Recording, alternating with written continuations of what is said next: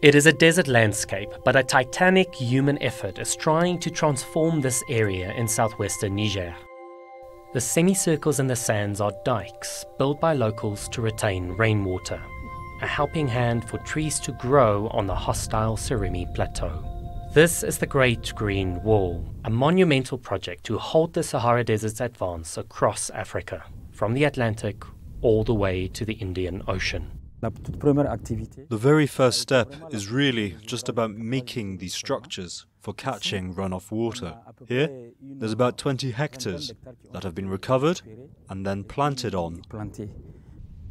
Only very drought-resistant species can survive here, like the acacia Senegal tree.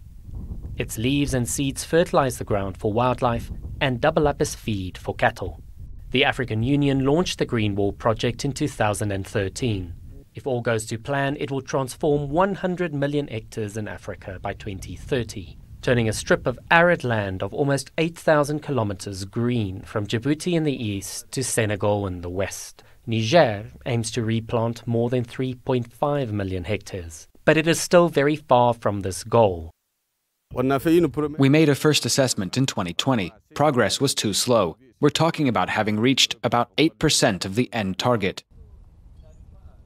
In the uphill struggle against desertification, Niger faces a big setback: the security threat posed by jihadist groups in the Sahel. Farmers no longer dare to venture into certain areas to rewild. It costs us a lot, not only in terms of money, but also in terms of accessibility to the areas that need work. So for the moment, our activities are concentrated in areas where we have access, but there are many areas that need this work, but we can't access because of this insecurity. At the recent UN climate talks in Scotland, Amazon founder Jeff Bezos pledged $1 billion to restore nature in Africa. Before that, the project had raised $19 billion already. The stakes are high for Niger. Its population is set to grow from 23 to 30 million in the next decade. 80% of them depend on subsistence farming.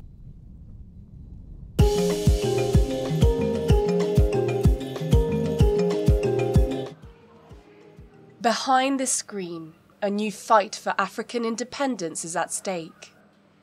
Afrigen, a Cape Town-based biotech consortium, is developing a vaccine against COVID-19 with the support of the World Health Organization.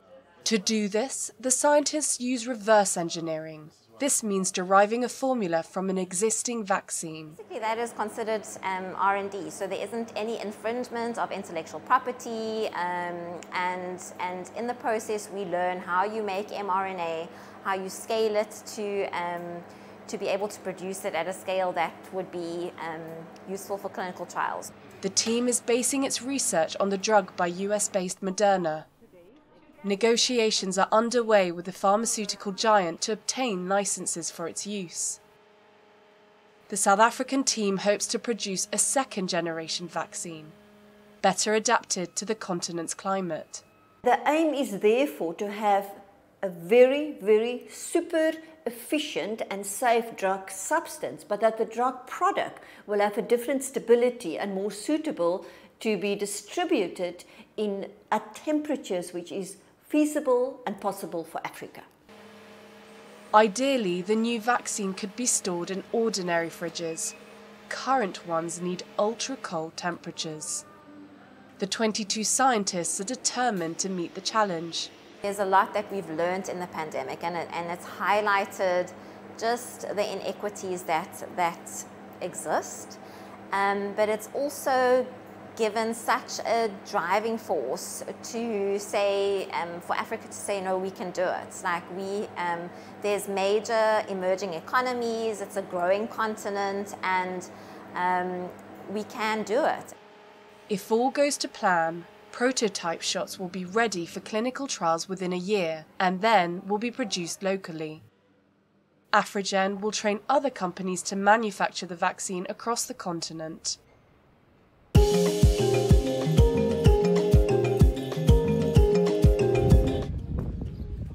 Senegalese fashion designer Ndia Diop guards the history of some remarkable women.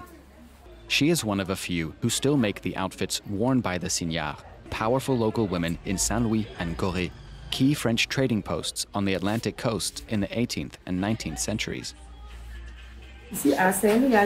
In St. Louis, there were events with French President Macron and Macky Sall. I made the outfits of the seigneurs that took part in them. The seigneurs were black or mixed-race wives of European merchants and officers who traveled here, often to work in the slave trade. These temporary marriages lasted for the duration of the husband's stay. Upon his return to Europe, the union might dissolve. Far from being outcast as concubines, the seigneurs rose to dominate social life. The women also wore glamorous typical dresses, long silk ornaments, gold jewelry, and accessories. It's these pieces Ndia Diop recreates in her studio.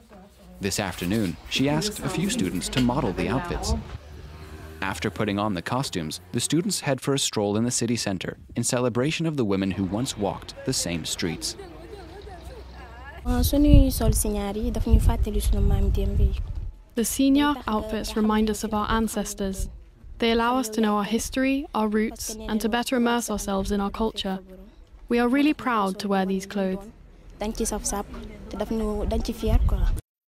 The seigneurs would famously walk through the city late afternoon in their eye-catching outfits. Their habit became a tradition in today's festivals and celebrations. But Diop says their story is underappreciated. People are only interested in seigneurs when they hold events or inaugurations. It's on these occasions that they call me to get girls wearing seigneur outfits. But the history doesn't interest many people anymore. Aminata Sall of Senegal's Center of Research and Documentation is another custodian of the seigneurs' unique history. She catalogues the outfits inspired by historical accounts and engravings. We forget that they were there, that women have always been there. Women played a big role, so we really need to give them their rightful place and make sure they don't just serve as a backdrop. Because right now it's just that, a backdrop, folklore. And it shouldn't be like that anymore.